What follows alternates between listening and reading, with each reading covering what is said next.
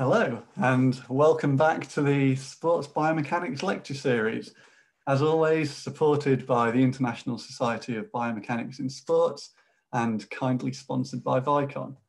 Somehow we're already on number 10, which seems like a bit of a whirlwind kind of month. Yeah, kind of 5 weeks in and we're on lecture 10 already. And it's quite an exciting one today. I'm joined by Alexandra Atack, who is a senior lecturer in biomechanics at St Mary's University, Twickenham. And Alex's research, especially her PhD, which she finished in 2016, has focused on the biomechanics of rugby place kicking. And she's previously spoken on this topic at ISBS and the World Rugby Science Network. So I'm really looking forward to hearing kind of what she's got to say on this topic. So yeah, over to you, Alex, and good luck, enjoy. Hi everyone. No, we're not going over.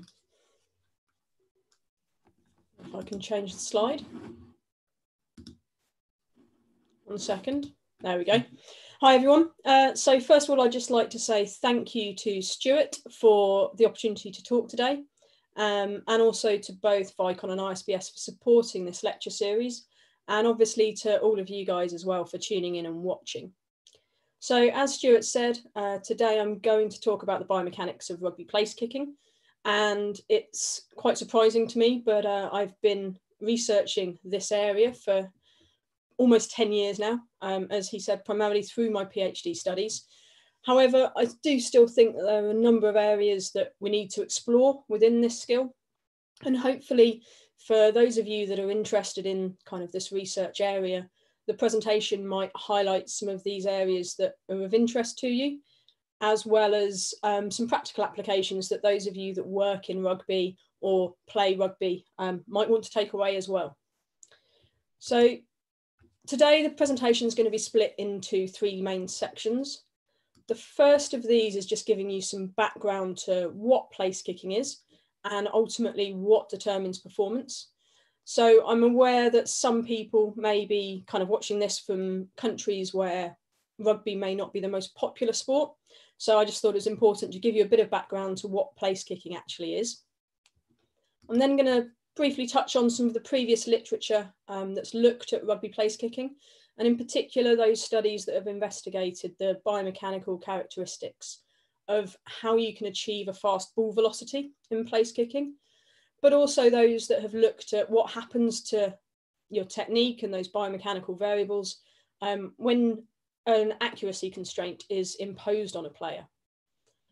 And then the majority of the talk will be focused on my research, which has taken a bit of a holistic approach to understanding the biomechanics of the skill. We looked at both the kinematic, so the motion that you can see, the observed motion, and the kinetic, so the underlying causes of that motion, differences between successful kickers and those that are less successful. And they may be less successful for 2 reasons. So those that may lack distance and those that may lack accuracy in their kick. So a little bit of background. In rugby, there are 2 ways that teams can score points. The first of these is through scoring a try, where the ball is placed on the ground over the try line. And the second is that the ball can be kicked between the goalposts. And the ball could be kicked when the player has the ball originally in their hands, and this is typically termed a drop kick, or it could be kicked from a position where it's placed on a kicking tee, which is on the ground, and this is a place kick, and this is what we're going to focus on today.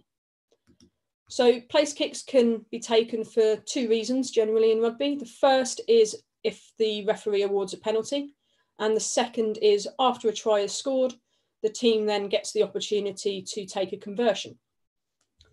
And I'm just going to play a video of Elliot Daly, who's an England player who typically takes the place kicks for, awarded from a much greater distance from the goalpost. So he takes the long range ones. And in this video, the ball is already placed on the floor and he's just stepping back, preparing to take the kick. And once he's kicked the ball, it travels towards the goalposts, it goes over the crossbar and between the two posts. So that's considered to be a successful kick, and his team is awarded 3 points because it was a penalty. So obviously place kicks are a good opportunity for players and teams to score points. And between 2002 and 2011, approximately 45% of all the points that were scored in international matches actually came from place kicks. But of all the place kicks that were awarded in this time, only 73% of them were actually successful. So this means that there was 27% of all the kicks that were taken were actually unsuccessful, and the teams weren't able to benefit from that opportunity to score the points. So this presents us as sports scientists and coaches and players an opportunity to actually improve the success rate and increase our chances of the team actually winning. So a place kick is only successful if the ball actually reaches the try line, so it reaches the goalposts that are placed on the try line, and if it passes both over that horizontal crossbar and between two upright goalposts. And ultimately, whether it does that is determined on its flight path whilst it's in the air. So those of you with some knowledge of mechanics know that velocity is a vector, and it has both a magnitude and a direction. So the ball velocity, once it's left the foot, will ultimately determine where it travels. And in order to obtain a kind of maximum distance, so for it to be successful from a greater distance, we would theoretically say that you want to maximize that speed of the ball, so the actual magnitude of the velocity, as well as obtaining a direction, which is kind of the projection angle in this instance of the ball, of around 45 degrees. That would allow us to obtain the maximum distance of our place kick. However, research by Linthorne and Stokes actually found that as a player tried to increase their projection angle from an angle of around 20 degrees to 45 degrees, the speed of the kick that they could actually achieve reduced. So as projection angle increased, speed reduced. And in fact, it wasn't an angle of 45 degrees that allowed them to obtain a greater kicking distance. It was an angle of 32 degrees, because this gave the right compromise between ball speed and projection angle. However, that's only one of the factors that actually determine success, whether or not it can reach the goalposts. Once it gets there, it also has to be accurate. So we need to consider this if we're considering whether or not a place kick is actually successful. And those of you that understand kind of and know projectile motion, those equations of projectile motion that determine the flight of the ball actually ignore air resistance. And the aerodynamics and aerodynamic forces that act on the ball once it's in flight are quite important for rugby, particularly because it's got a funny shaped ball. So it's not a sphere, it's not like a football, where perhaps the flow of the air around it is a little bit more predictable. It's this kind of elongated ovoid shape, which means that the flow of the air around the ball is disrupted. Also, when you kick a rugby ball, it rotates at a high rate around its transverse axis, so kind of the horizontal axis through the middle of the ball, causing end over end spin. And it also rotates sometimes around that longitudinal axis, creating longitudinal spin.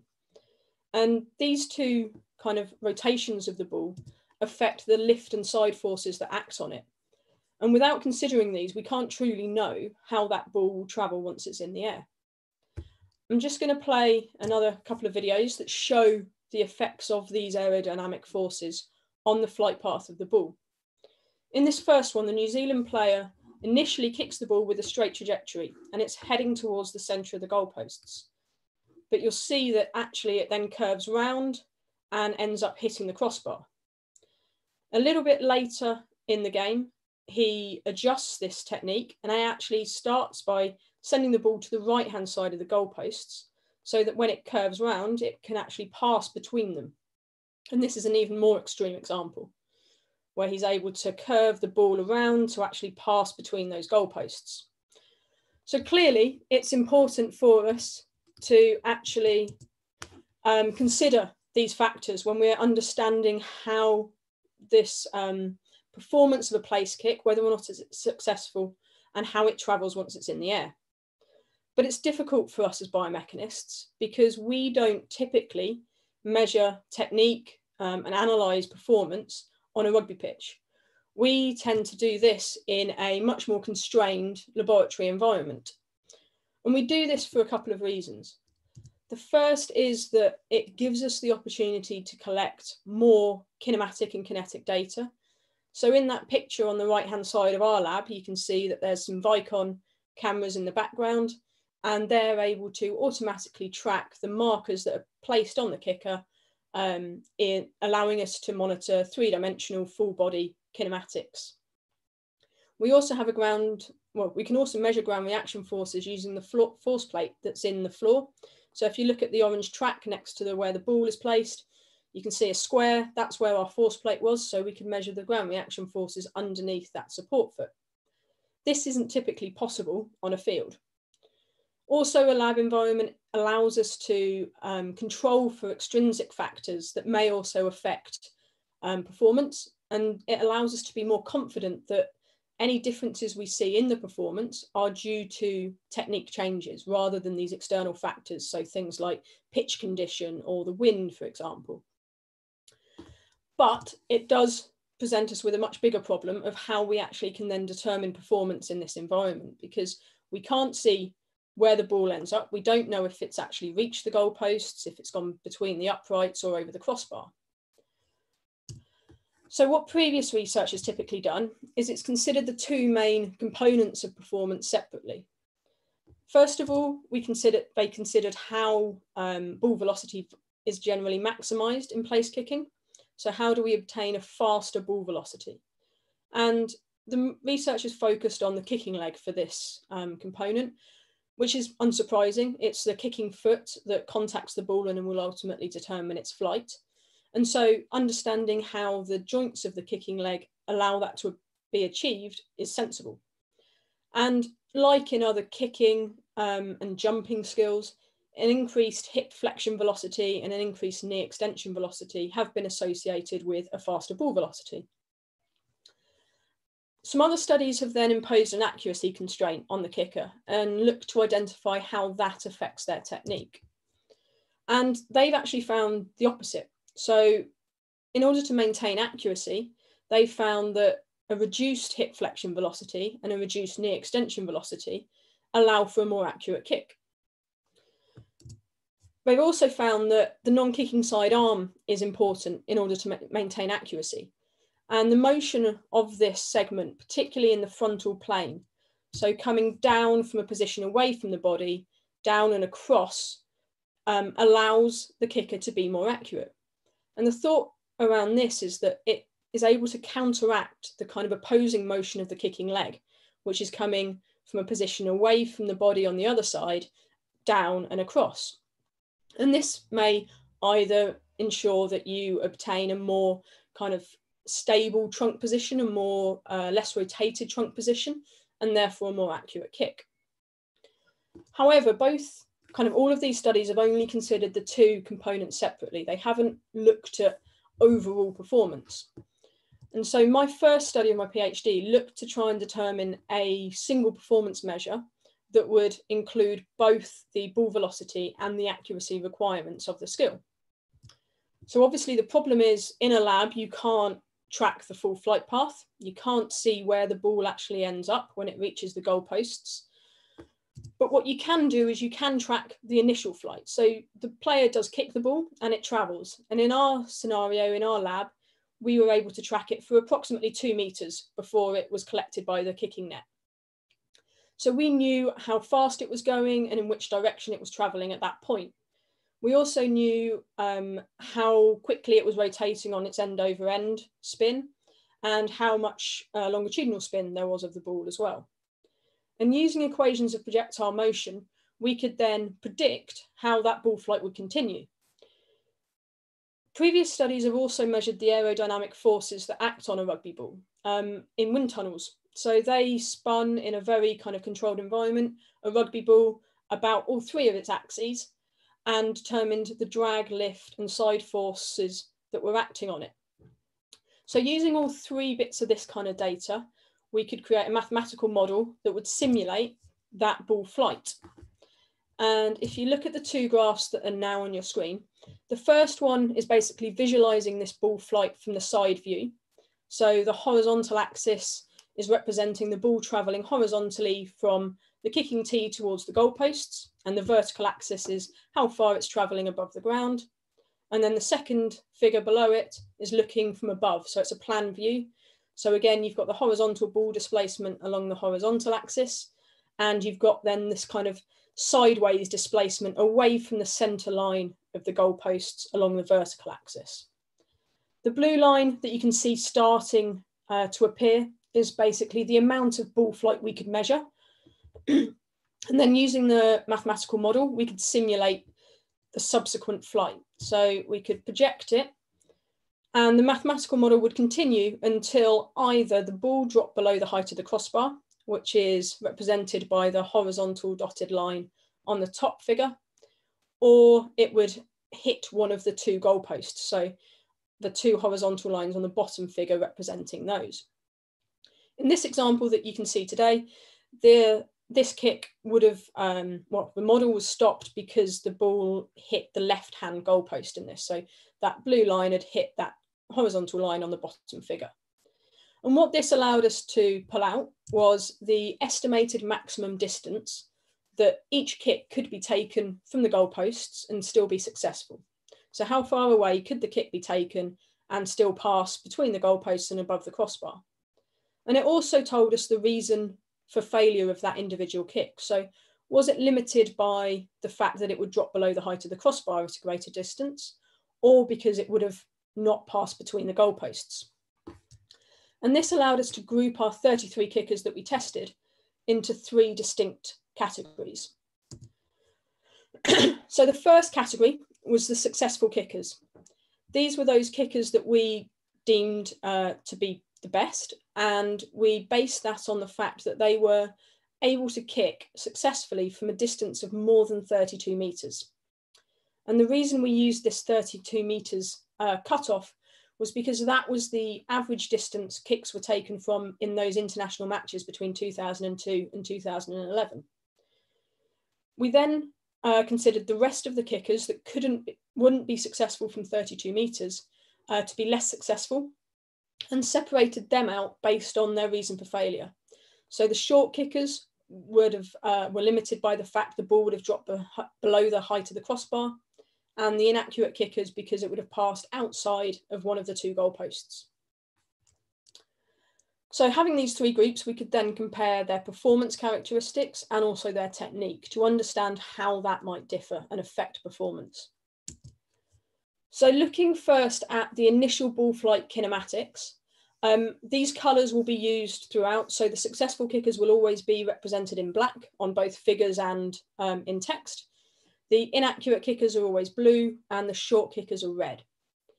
So the first interesting point to note of this is that both the successful and the inaccurate kickers achieved comparable ball velocities or ball speed. So they kicked as fast as each other.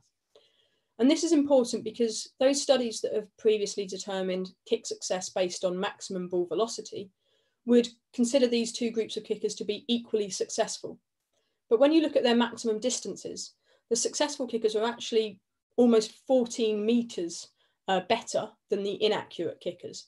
So this is quite an important thing to identify, to make sure that we do consider performance as a complete package rather than just as individual components. The actual reasons why the inaccurate kickers were less successful is the direction of that ball velocity vector. So the ball was travelling more towards the left-hand side of the goalposts, whereas the successful kicks were angled towards the right-hand side of the goalposts.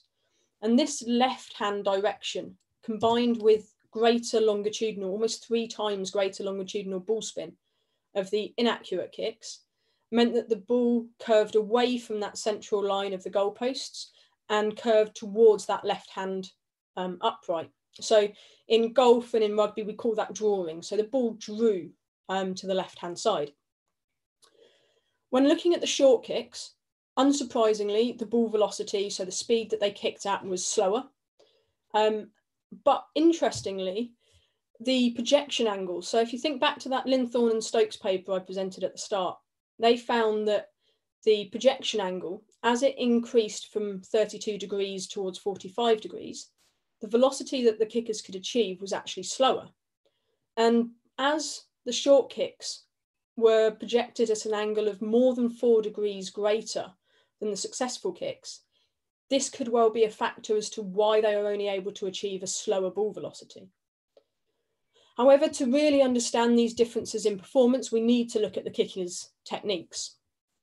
So the first thing that we did is we looked at their kinematics. So we looked at the observed motion of their kicking leg joints. We looked at both the knee and the hip, and we looked at it from the top of the backswing. So on the figure on the right-hand side, you can see the skeleton. That's the position at the top of the backswing, which was turned minus 100%, all the way through to ball contact at 0%. And we saw that for the initial 40% of the downswing, the knee was flexing, and then it extended all the way up to ball contact. Looking at the hip, flexion was observed throughout the complete downswing. And this motion is very similar to that seen in other kicking skills, so in soccer, in Australian rules football, and in other sports as well. What's interesting kind of in these figures to note is the timing of the peak angular velocities. So for the hip, the peak flexion of velocity occurred earlier than the peak knee extension velocity. And this is generally considered to be a representation of proximal to distal sequencing, where more proximal joints reach faster velocities earlier in the movement before the distal segments and joints then take over. And this is seen again in many sports. The other point to note, and is the same as we've seen in soccer instep kicking and Neil spoke about last week, is that the initial flexion of the knee.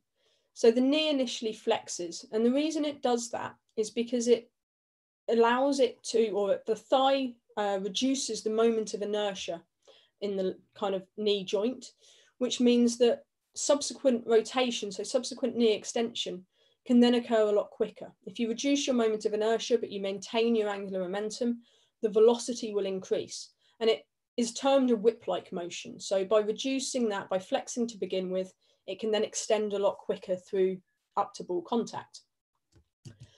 When we compared between the groups, there was no differences seen. So we didn't see any significant differences in the kinematics of the hip and the knee between the three groups. But what you can see if you look at the figures is that the short kickers were slower. So on average, the short kickers extended their knee at a slower rate, particularly towards ball contact.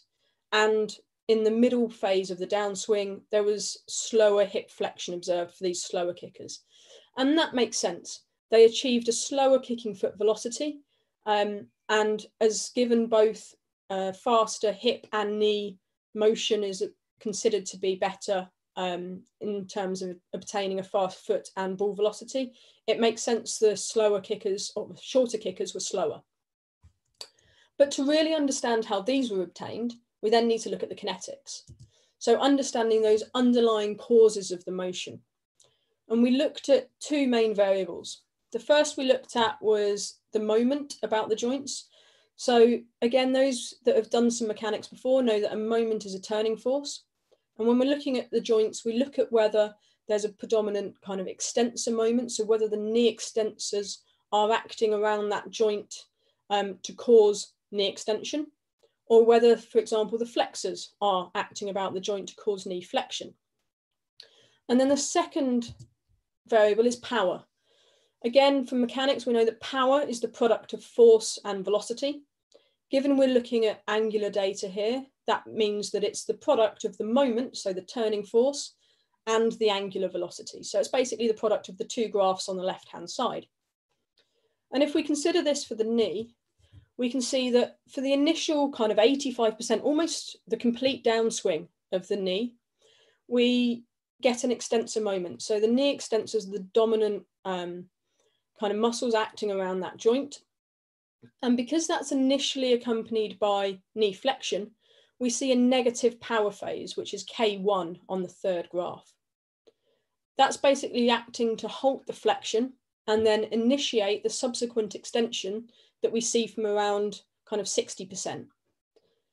And then we get a positive power phase because the knee extensors are still acting. They're still the dominant kind of moment around that joint.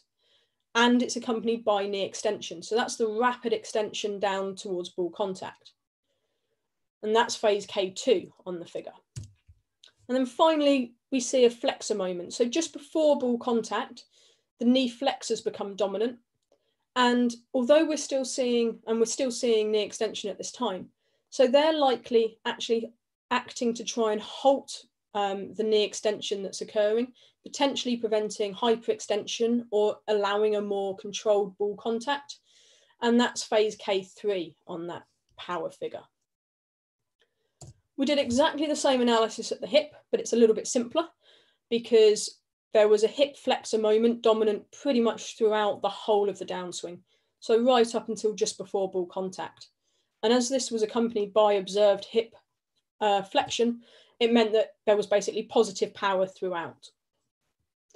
Just prior to ball contact, we saw some participants actually had a dominant hip extensor moment, and potentially, like with the knee joint, that's a bit of a kind of protective mechanism, ensuring that the kickers didn't go into, you know, excessive flexion and had a more controlled football contact. The final kinetic variable that we looked at then was the total joint work. And that was obtained through the integration of those joint power time histories. So from our equations, we know that power is the product of force and velocity. If we multiply that by time, which is effectively what integration is, we get that being force times displacement, because velocity is displacement divided by time, and force times displacement is work. So that's kind of how we get to joint work from power. So if we take the knee as the example, because it's the slightly more complicated one, you have 3 phases of total joint work that you can calculate. You can calculate that first negative knee extensor phase of joint work. You can calculate then the positive knee extensor at K2, and then the negative knee flexor at K3. Because of the importance of knee extension in obtaining a fast kicking foot and therefore ball velocity, we're going to focus on K2 for now. So during phase K2, we can see that the long kickers that are, or the successful kickers that are represented by the black bar do substantially more positive knee extensor joint work than both the short, so the red, and the inaccurate kickers that are the blue. So they do a lot more knee extensor joint work. But then if we look at the hip, we see something slightly different. Here, the short kickers are still doing less positive hip flexor joint work than the successful kickers. But now the inaccurate kickers are actually doing more than the successful kickers. So they're managing to do more positive hip flexor joint work, but they do less knee extensor joint work. And given they're both able to obtain the same ball velocities, it appears that they're using 2 different strategies to do this. And the reason for these 2 different strategies might be explained by analysis of the upper body. So if we look at the upper body, and particularly the pelvis and the torso, which are depicted in these skeletons on the right-hand side, you can see that at the top of the backswing, the kickers tend to orientate their pelvis and their torso towards the side. So you're looking front on at these skeletons, and you can only really see one side of the rib cage of the torso, and you can start to see some of the pelvis, but it's still quite side on. But then when you move to the ball contact, so the skeleton on the right-hand side, they both have rotated to be more front on towards ball contact. And this is the case for all 3 groups of kickers. But when you look at the differences between the groups, a few more differences become apparent. So the skeletons that you can see at the moment are the successful kickers. And then you've got the inaccurate kickers in the middle and the short kickers at the bottom. First of all, I would hope the most obvious difference you can see is that the short kickers are far more front on than the successful kickers. You can see a lot more of their rib cage and of their pelvis, both at the top of the backswing and at ball contact. You can see the chest bone, you can see some of the right-hand side of the rib cage. they are adopting a much more front-on position, albeit a little bit tilted as well, but they're front-on. A little bit harder to see is the difference between the inaccurate kickers and the successful kickers. They're more similar, but if you focus in on the torso, the inaccurate kickers do have a more front-on torso than the successful kickers at the top of the backswing. In that middle image, the left-hand one, so yeah, second down on the left-hand side, you can see some more of the chest bone. You can start to see some of the right-hand side of the rib cage, which you definitely can't see for the successful kickers at the top. And this is likely to have created a stretch across the torso and across the hip. It's previously been identified in soccer instep kicking and thought to be a really positive aspect of soccer instep kicking when the main focus is to obtain a fast kicking foot velocity. And they term it the tension arc. The reason this is a positive thing for fast foot and ball velocities is that by stretching these muscles, the kickers are able to utilize the stretch shortening cycle and therefore contract their muscles through after the stretch when it's released with much more force, and therefore create greater joint moments about their joints and therefore angular velocities. And if these inaccurate kickers are creating that stretch across the hip flexors, that may well explain why they do substantially more hip flexor joint work than the successful kickers who don't create that stretch. The difficulty though is that it appears to have a negative effect on accuracy. And this isn't something that's been looked at in the other sports where actually the main focus for them is a fast ball velocity. They're not too concerned about the accuracy of the kick. But in rugby, it's far more important. And so actually creating this tension arc may not be a desirable quality of these kickers. And there's a couple of reasons we suggest why it may affect the accuracy. It could be that actually the release of this stretch creates greater rotation of the trunk segment, which can potentially affect accuracy. Or it could be that if they're having to use their hip joint to flex and do far more work in the kind of flexion extension axis, that it's not then able to potentially abduct or rotate the leg during the downswing and obtain a desirable football contact. So it might actually change the path of the kicking foot. And that's the final study I'm just going to mention today.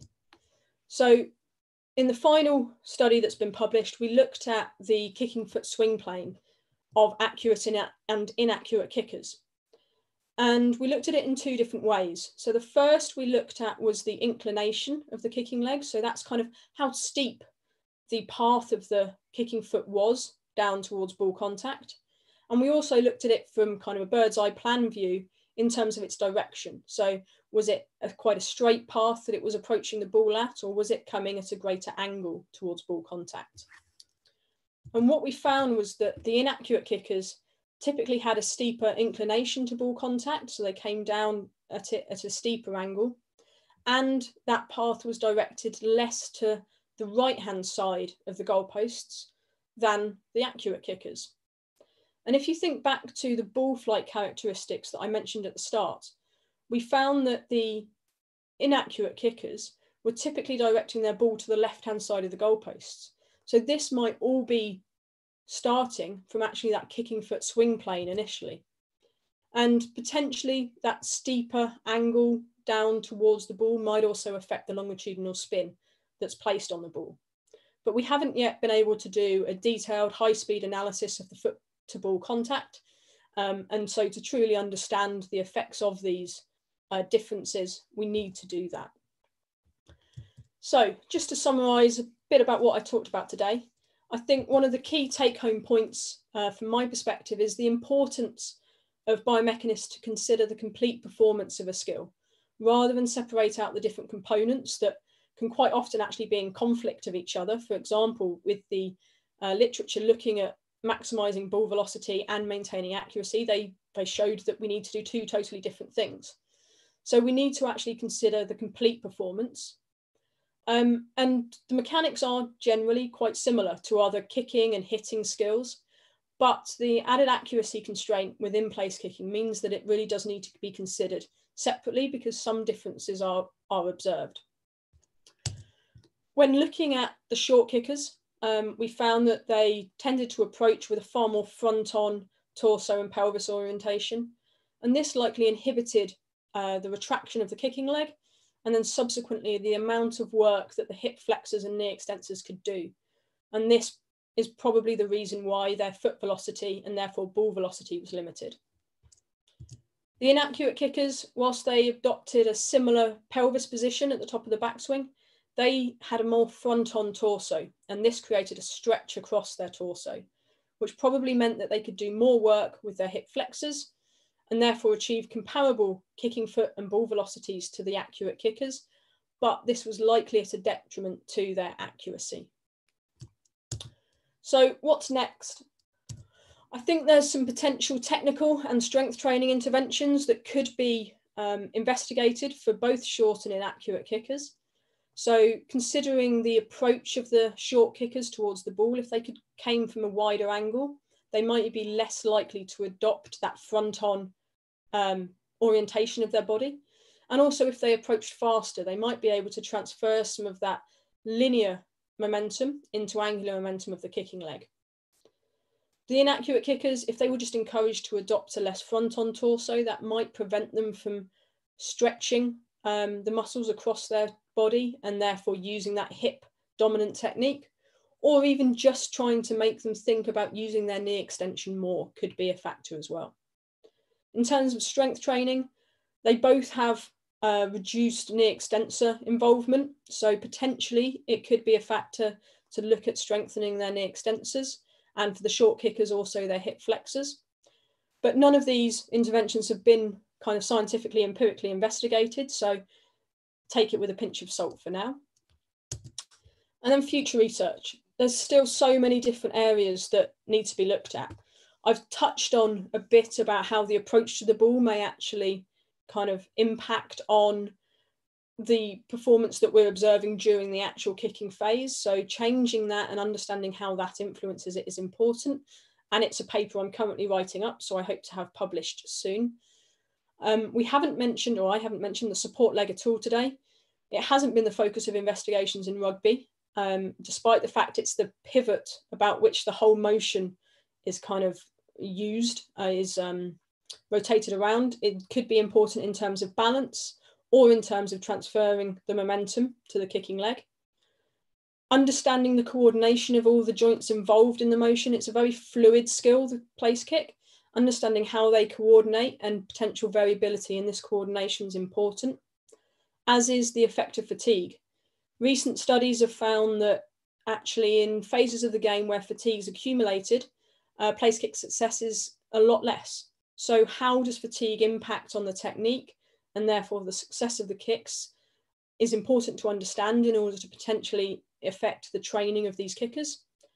And then understanding how this skill is acquired, how maturation may affect the development of the place kicking skill is a final area of potential investigation.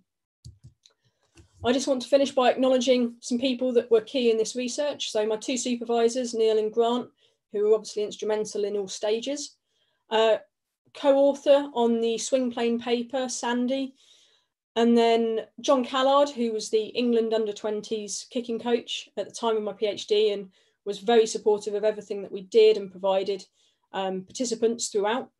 And finally, the biomechanics lab technician, Jack, from St Mary's, who was involved in every single testing session and certainly we wouldn't have been able to have done without. There's three other kind of groups of researchers who are also working within this field that I haven't had a chance to really talk about today. Apologies if I pronounce this wrong, but Hebert Lewis and colleagues have got a paper published in Sports Biomechanics ahead of print, looking at place kicking, so have a look at that. There's also a group of researchers from the University of Stellenbosch who have actually started to look at the coordination and movement variability within the kicking skill. And I know they had an abstract accepted for ISBS this summer, so keep a lookout for that. And then finally, my colleague from St Mary's, Steph, who's a sports rehabilitator, completed a master's research project into the muscular injury in rugby kicking. Initial results of that were published or presented at ISBS in 2018, but hopefully the full study will be available shortly. Thank you very much for listening, and I'll pass you back to Stuart. Brilliant. Thanks, Alex. Yeah, I know I say this to everyone, but I really, really enjoyed that. I thought that was brilliant. I think a lot of my own research focuses on what I call ball striking sports, but normally upper bodies, so things like cricket or badminton. And yeah, although we compare to similar sports such as baseball or tennis or squash, etc., I don't think I've really considered enough how many similarities there are to some of the things you presented in rugby, like some of the things like pelvis thorax separation, the speed accuracy trade-off, and the tracking and extrapolation of parabolas. All of that kind of things is things we're wrestling with and looking at exactly the same stuff, but for an upper body striking sport. So I thought that was really useful for me anyway. Don't know about everyone else, but I really enjoyed that. Yeah, I think first question I was just going to ask, I know you've been asked this before and you've probably got a canned answer ready for whenever anyone brings it up, but just the kind of validity or crossover between lab-based research and field-based research is something that we all get asked about and we all have to consider whenever we're designing or presenting experimental research. So I just wondered if you could touch a bit more on how you made sure what you did in the lab actually represented what they do on the field, if that makes sense. Yes, of course. So as you say, it's something that we all have to consider and try and explain and I guess defend in some ways. But from our perspective, we tried to keep as many of the factors that are important to the kicker the same as possible. So they were able to wear their own moulded boots, so not studs, but moulds. They used their own kicking tee. They all could use their normal approach, so the pacing was exactly the same. We also had a target in the kicking net that they were told to aim for as if it was the centre of the goalpost. So we were very clear with our instructions. We gave them a long period of familiarisation where they could kind of practice and get used to the slightly different environment.